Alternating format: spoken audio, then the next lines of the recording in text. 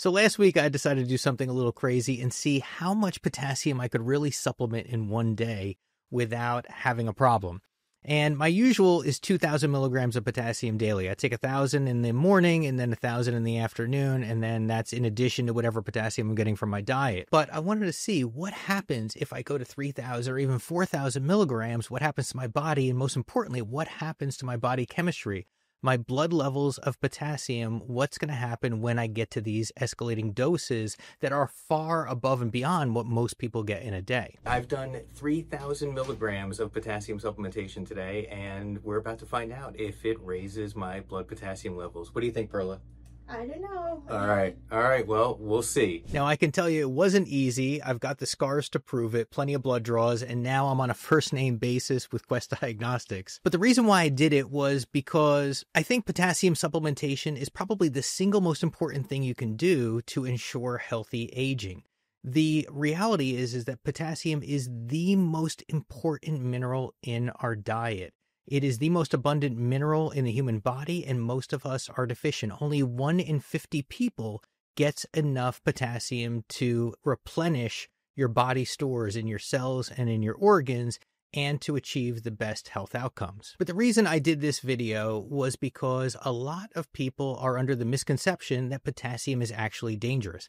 Now, when I talk to my doctor colleagues, they oftentimes are under this same misconception that they feel like recommending potassium to their patients is actually going to cause negative health outcomes when the opposite is true.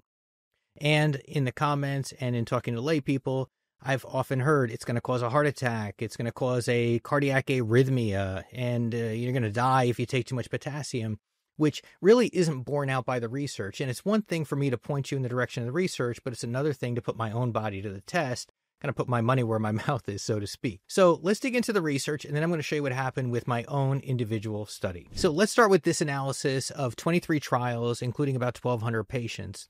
The authors found that there was a modest but significant reduction in blood pressure of 9 points systolic, 6 points on the diastolic. Now, me as a physician, that doesn't sound modest. That sounds pretty significant. It's actually on par with most prescription medications that are used for first-line treatment of hypertension.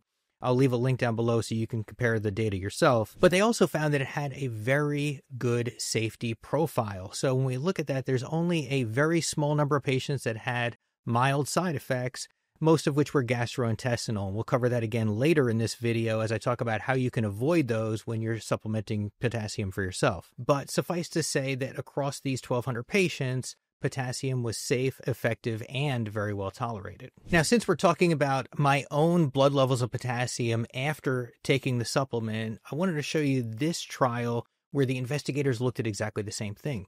In this case, the trial involved fasting overnight and then taking a dose of 1,600 milligrams of potassium and then following blood levels for several hours after that. And what these investigators found was that from a baseline of about 4.0, which is right in the middle of the range, the blood levels increased by only a fraction of a point up to about 4.6, 4.7 before coming back down to baseline over the course of 4 hours.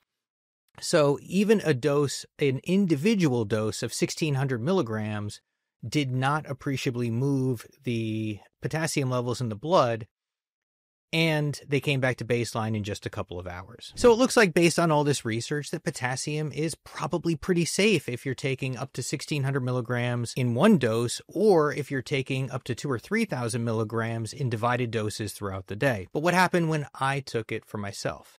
Well, to give you some perspective, I went back a couple of years, and during a routine physical, my potassium level was 4.8 2 years ago. Last year, it was down to 3.9. Now, these were baseline readings during random physicals, so I don't remember how much potassium I was having on those days or the preceding weeks, but both of those were well within the normal range of 3.5 to about 5.3. So I mentioned earlier that my typical intake of potassium is around 2,000 milligrams of supplement daily. I take one of these 1,000 milligram packets in the morning, and then I take another in the afternoon, mix it with some water, and it basically allows me to turn my liter of water into an alkaline water with a healthy dose of potassium. So when I'm hydrating during the day, I'm just getting that extra potassium, in the context of my normal hydration. So 2000 is my norm. And when I went to the lab on day 1, I was having that 2000 milligrams and my readings came back at 4.3, kind of in the middle of the range of normal and nothing too spectacular. So now I know that my daily 2000 milligrams on top of my diet is leaving me safely in the normal range, definitely not going to run the risk of any of these bad side effects that people are concerned about. But what about the 3000? Well, the next day I just added an extra dose and I had it about an hour before I went to the lab. So as I got to the lab, I had done my 1 in the morning, 1 at lunch, and then 1 on my way to the lab.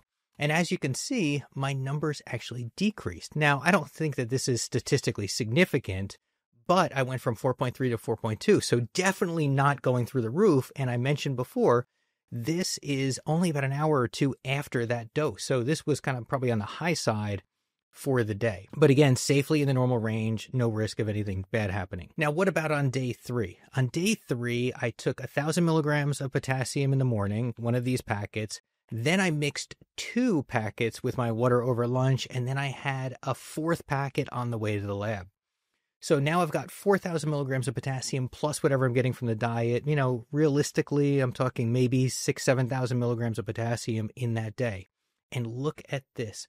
My blood levels continue to go down. I mean, it's crazy. So I went from 4.3 to 4.2. Now I'm at 4.1. I mean, you talk about your body being able to tolerate potassium. This is real evidence that a healthy body with healthy kidneys, and this is important, I'm going to get back to it in a minute, but your kidneys are designed to filter out that potassium. So I had up to 4,000 milligrams of potassium. I felt amazing. I had plenty of energy, wasn't stressed, went to the lab, and I saw my blood level stay essentially flat throughout the course of this experiment. So hopefully this gives you some added confidence that if you're thinking about going beyond that measly 99 milligrams of potassium that most supplements offer, that if you have healthy kidneys and you're otherwise in good shape, that this should not be a problem and you can achieve all of these benefits in terms of supporting healthy blood pressure, reducing your risk of unhealthy aging, that stroke, that heart attack, that heart disease, kidney disease, and maybe you start to feel more amazing because your body's now getting enough of what is essentially the most important mineral in the human diet. So you may be asking yourself, how is it that we can increase our amount of dietary potassium so dramatically and yet see like zero impact on our blood levels, right? Where is all this potassium going? And in order to understand it, you got to see where potassium actually is in the body, and most of it is inside the cells. Almost all of the potassium in the body is actually sequestered inside the cells. So when you drink potassium, it circulates, it gets into your intestinal tract, it gets absorbed very rapidly into the circulatory system. It then flows throughout the body and is immediately brought into the cells. So it nourishes the cells in your organs, in your muscles, and your bones before it goes back to the kidney where it is filtered and excreted.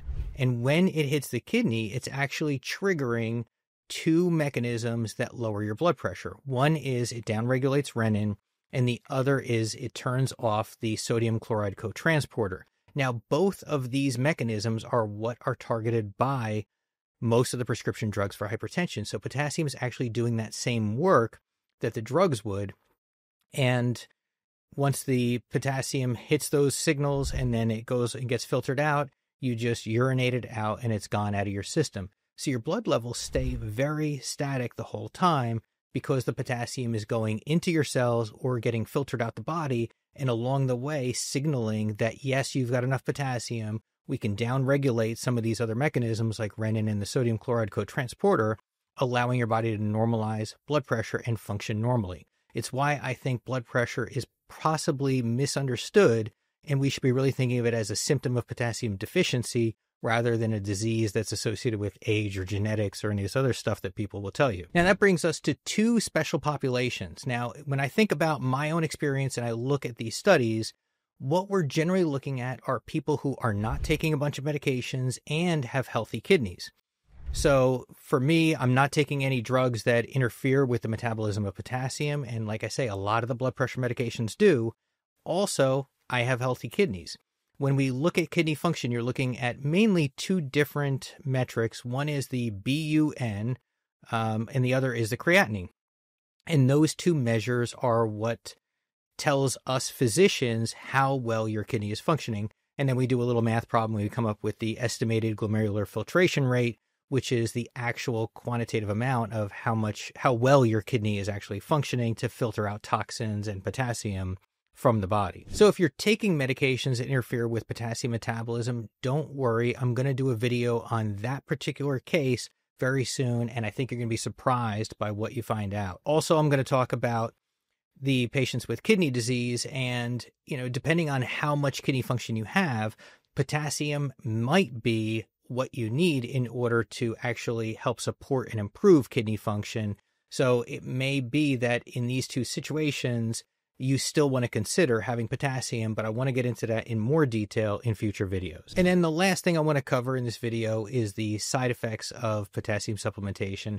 And as I mentioned, they're safe and well tolerated, but when we look at the low incidence of side effects, it's often to do with the gastrointestinal tract. We get nausea, stomach upset, diarrhea, gas, and these are things that you don't want, but they're very low probability events. And there are ways that you can manage those. Number one is you can steer clear of taking a lot of any one particular potassium salt. So you've got gluconate and citrate and chloride and more out there. And when we take high doses, it can upset your body's metabolism, your pH balance, and importantly, the way your gastrointestinal tract reacts to all of those extra anions that are associated with the potassium. And the other thing you can do is start slow and work your way up on your potassium intake. Your gastrointestinal tract often needs to adjust to the amount of potassium that you're delivering.